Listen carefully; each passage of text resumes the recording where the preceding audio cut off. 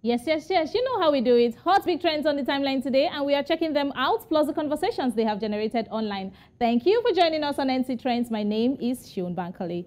First big story, the Uganda Christian University body yesterday held a student leaders conference to discuss the impact of COVID-19 on the education sector in Uganda. The goal was to hear the students' voice on how they are and how better the education system must do in this COVID-19 period. This move has generated lots of comments, and it is clear that 50 million children are out of school and the price of online services are costly. The big question remains, what must be done to enable children go back to schools in Uganda? Let's see a few tweets. Slim Happy says the government ought to have a clear education and infrastructure policy before implementation, mainly for the children in rural areas. Dime says, since the youth are the future is currently seated at home. We need to change the government's priorities. Hashtag Students' Voice Uganda.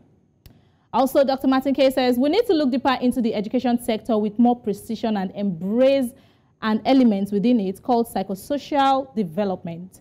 Hashtag Students' Voice Uganda. We now move to South Africa, where tweeps are unhappy with the new Johannesburg Mayor, Jolidee Matongo, and have created the We Reject Mayor of JHB hashtag to reject him on the basis that he is half Zimbabwean. Matongo was elected after receiving more than 260 council votes on Tuesday, and he remains uncontested, a rare occurrence in the city, actually. He is the son of a Zimbabwean who migrated to South Africa several years ago, and he has been named the new Johannesburg Executive Mayor after a special meeting to fill the post left vacant by Geoff Makubo, who succumbed to COVID-19 complications.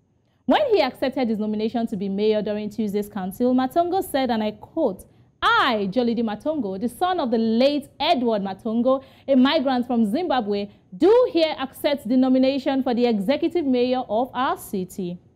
Today, Matongo is expected to be inaugurated as mayor, as announced by his members of mayoral committee team, but South Africans are not having it, though some of them have an issue with the fact that the rest of South Africans have rejected him, but some of them are not down for it. Let's see a few tweets. Ofani Justice says, tribalism is a disease which must be fought against and be defeated or exorcised. VMix says, South Africa has such a huge population of people born of migrant fathers. Some of y'all were never told about your fathers who are migrant men. You got relatives who have one parent as a migrant. Do you hate them too? Are you saying all these people have no right to be South African? Also, Top Dog says, South Africa is our only home. We cannot allow this to happen under our watch. When we wake up, our country will be long gone. Hashtag reject mayor of PHP. Now, that's all on that. There will be no disrespect as long as I am head of house. Nope, I didn't say this. Pere did. The third head of house for Big Brother Naija Season 6, Pere, has declared that he will condone no disrespect while holding the position. The wildcard housemates addressed fellow housemates this morning after a fight broke out between Maria and Queen. Authoritatively speaking, the head of house told the others that his position comes with respect and he must be treated accordingly. He said, and I quote, "You can disrespect me as a person, but the emblem on my neck signifies authority. So there will be no disrespect as long as I am the head of house." Many viewers of the show found the speech demeaning to fellow housemates and have since tagged him General Pere of the Big Brother military regime. Let's see a few posts from the gram.